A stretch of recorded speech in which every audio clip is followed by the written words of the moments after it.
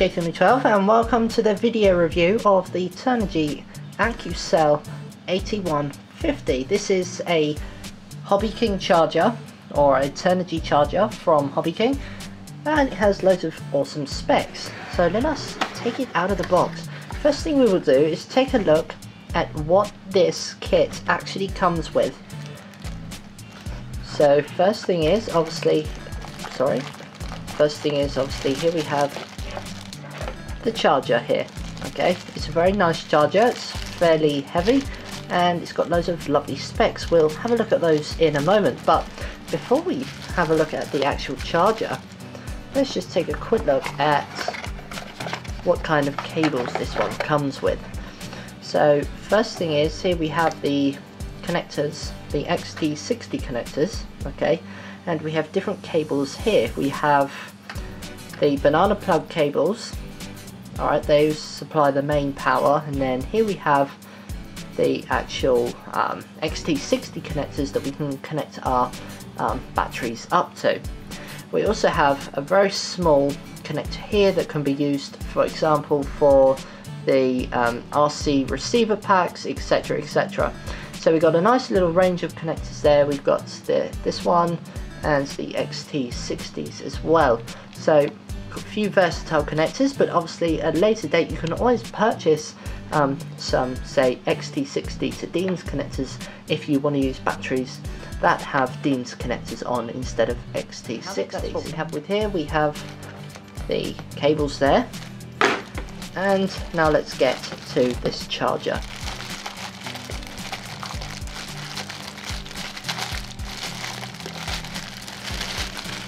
There we go. So this is a very nice looking charger. It's the Accucel 8140, and here we have loads of nice different specs. We're going to take a closer look at this one now. First thing on the side here, we have got a mini USB connector.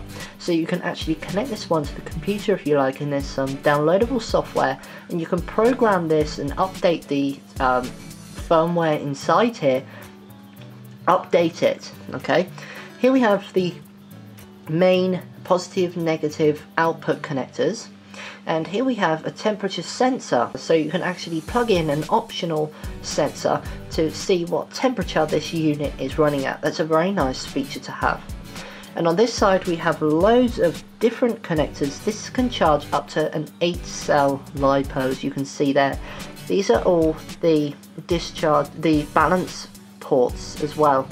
Okay, balance charging socket, you can see it says here we can charge from a 3-cell Lipo all the way up to an 8-cell Lipo. You can of course charge a 2-cell Lipo, but the reason there's not a balance plug on here is because you don't actually really need to balance a 2S Lipo too much. Okay, so now let's take a look at the features on the front of this one.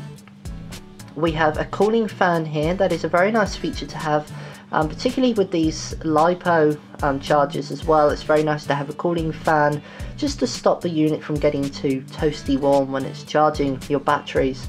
And then here we have the few specifications as well. You can see we can take input from 11 to 18 volts. This will charge 0.1 to 7 amps. Okay, so we can do very slow charging if we want to, which is obviously much better for the battery, or we can do a bit of rapid charging we want to at 7 amps. I wouldn't really recommend charging at 7 amps, but the feature is there if you wish to use it. And then it's got a discharge rate, so if you're storing your Lipos, you can discharge them and discharge at 0.1 amps to 5 amps. The max output of this one is 150 watts, so it's quite a powerful balance charger slash discharger. And then here we have the buttons and the details of what this one can charge. You can see we can charge Lipo, Lipo batteries, NiMH, NiCad, or lead acid batteries as well. So this is a very versatile charger, can charge many different batteries as well. So if you've got loads of batteries like I have, with different connectors, different voltages, and etc, etc, then this is a very versatile and good charger for you. So what I'm going to do now very quickly is power it up, and we will have a go and charge your battery and have a look at the firmware and the operating system that this little one now we've powered up the Turnigy Accucel 8150, and you can see we're greeted with this first screen saying Lipo Charge 7 amps. So that's just the base screen, because obviously we've never charged anything before using this charger, but it's a very easy to use charger. Actually, it's very simple to use, and most of these chargers actually use this type of operating system, so it's very easy. You've just got 4 buttons down here. Here we can scroll through the different types. Okay, so for example, if I press this one, we can scroll through the different features. So we've got Lipo Storage, Lipo Discharge, Lipo Charge, or Lipo Balance, and Lipo Fast Charge. So we've got 5 different options there to choose from, 5 different features that we want to do.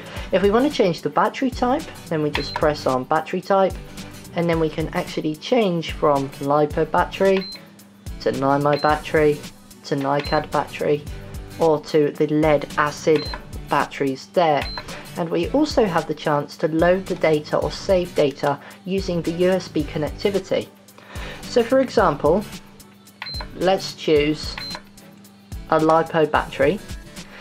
I'm going to press enter.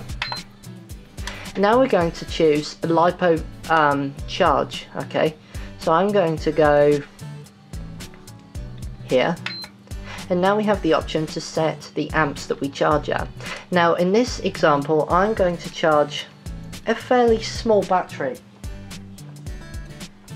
I'm going to charge the Turnigy 1700 mAh 2S Lipo.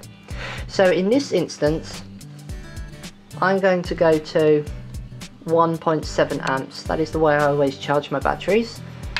So I'm going to go all the way down to 1.7 amps. 1.7, okay. And then here we can go down. If we go to here, we can go down all the way. So we can see at the moment it's on 8S Lipo, 7S, 6S, 5S, 4, 3, 2, and now we're going to charge a 2S 7.4 volt at 1.7 amps. So let's just check before we start charging. Of course, I'm just going to check that I've set the thing up correctly. It doesn't actually say, but I know that this is a, here we go, we can see 7.4 volts, okay, 1700 mAh, so I'm going to charge at 1.7 amps. Okay, now all we need to do is simply choose our correct connectors and get this XT60 plugged in into the charger, and then we'll see. I'm going to connect this one up now.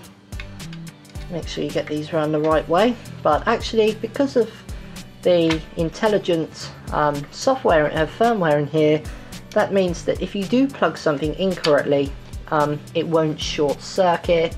It will always stop charging. Say if I put the red one into the black or something silly like that, it would never start charging. It would always detect this. So that's very safe, especially with Lipo batteries. You don't want a Lipo fire, it's very dangerous. So in this instance, it's very good if you have those kind of features. So what I'm going to do now is connect this one up. And as I said, if this was a 3S or bigger battery, then we would actually use the balance port. But this doesn't have a 2S balance port, simply because you do not need to balance a 2S Lipo. Really, you can just simply Lipo charge it. But if you are using bigger battery, then you should always balance the cells. So once it's all connected up, I'm just going to press and hold the start button. It says battery check, so you can see that it's actually now checking and agrees with what I think. So you can see this is what I said. I said it's a 2-cell battery, and the system has detected that yes, it is a 2-cell battery. So now we need to do is press start to start the charging process. So there we go. The cooling fan actually hasn't come on yet. I guess it will only come on when it gets to a certain temperature. And you can see we're now charging at 1.7 amps. And if we go here, normally you would actually be able to see the different cells and how it's doing, what the voltage is of each cell as well, so it's very good for bigger batteries. Here we have the time that it's been charging for, etc, etc, and you can see the current volts of the battery is just sat there. Okay, so I'm going to stop that one from that for now, and we'll go back to here, and this is the main screen you will see actually when you connect up your charger to the Accucel 8150. So this is a very nice charger, it's very compact, it's very, I wouldn't say lightweight, but it's a very nice charger for the workshop. And also, because of the connectors it has to the battery, you can always run it off, for example, a nice 12 volt car battery. These connectors would allow you to connect this one to a 12 volt car battery or any other power supply that ranges from 11 to 18 volts. So we have lots of flexibility, some nice connectors, and all for a very reasonable price from Hobby King. Okay, thank you very much for sending me this product for review. It didn't come from Hobby King, it came from my sponsor. If you want to know about those, then please drop me a message at jt12rchelp@aol.co.uk. Thank you very much for watching, and I hope you enjoyed this charger review.